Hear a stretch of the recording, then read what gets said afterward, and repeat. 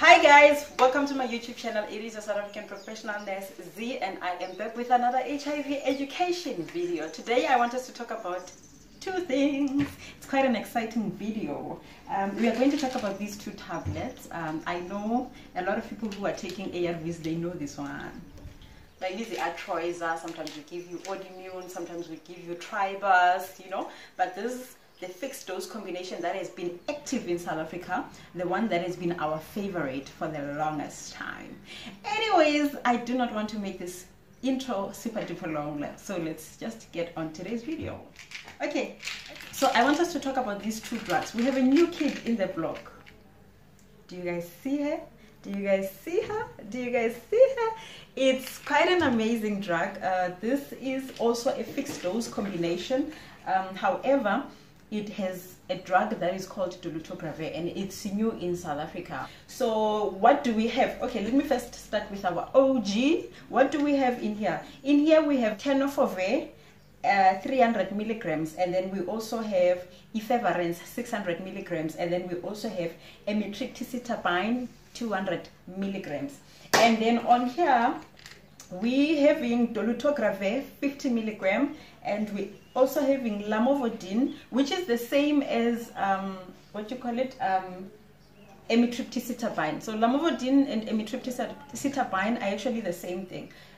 So it's lamivudine 300 milligram, tenofovir 300 milligram. What did they replace here? They replaced efavirenz. So there is efavirenz on here, and there is Dolutegravir on here. I want to give you guys six important facts why Dolutegravir is the favorite kid in the block of HIV. So it is highly effective. When we are saying it is highly effective, we meaning it suppresses the HIV virus faster than any other drug that we've had in the country. I like making this example that efavirenz, it's like a Greyhound. We are all going to Devon, right?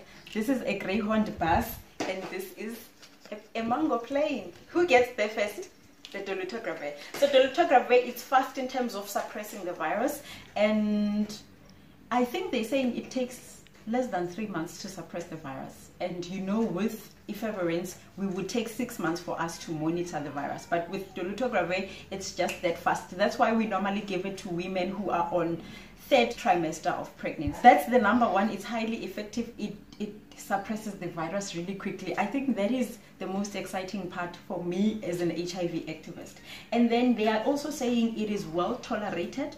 When we are saying it is well tolerated, we mean it doesn't have a lot of side effects like the efavirenz use. For an example, remember that we don't give efavirenz to a patient that has an underlying psychotic condition, I guess, because it's gonna get aggravated. But with this one, we also get to give it to psychiatric patients. How awesome is that?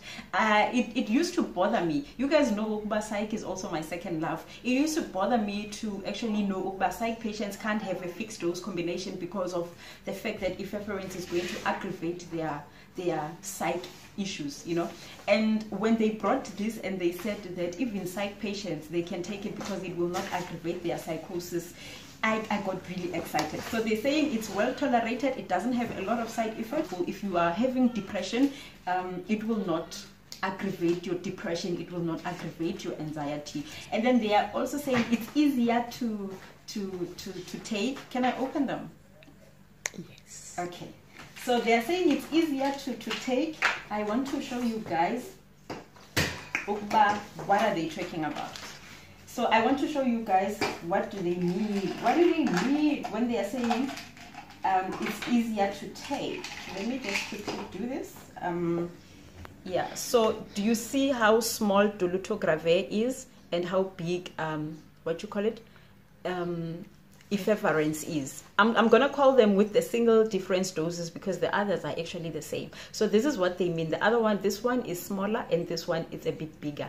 And the other thing that is nice about it being easy to take is the fact that you won't have a lot of complications. We're having a small dose of dolutegravir, which is 50 milligram again, and small dose of ingredients means the tablet becomes smaller as well. Number 4, they are saying that it has few drug interaction. When we are saying few drug interaction, remember when a patient has TB, you first have to initiate the patient on TB and then give 2 weeks, and then you come back and initiate ARVs, because we are scared of the drug interaction between efavirenz and other TB treatments such as rifampicillin. So with this one, it's completely different. In terms of TB, we just adjust the doses.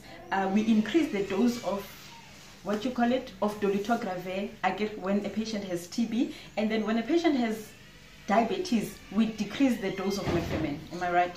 Yes. So that's the drug interaction. You are able to play with drugs so that they don't create a problem or an interaction in the patient's system. Something that we could not do with efavirenz or any other drug, in fact. So we would be forced to find ourselves initiating one condition, and then if we see the patient is adjusting well on that condition, we would later include efavirenz.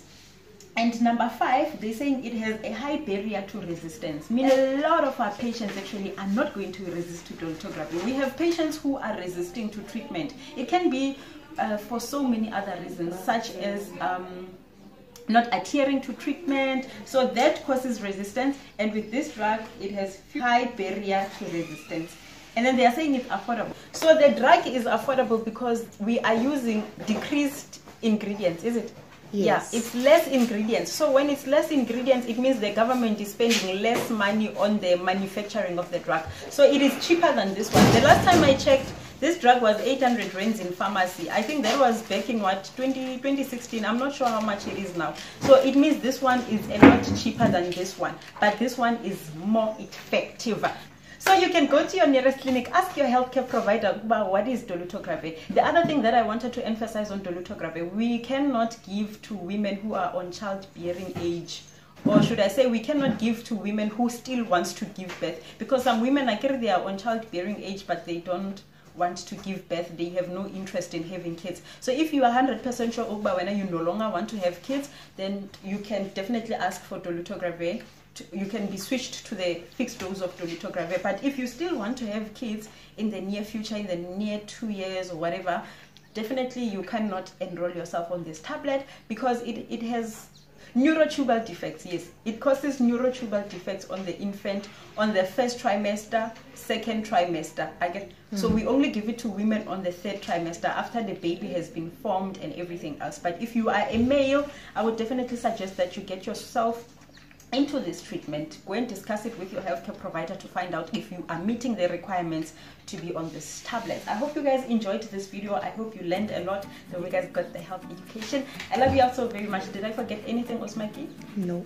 Yeah, please do hit the subscribe button to be part of the NSSV channel. Bye guys.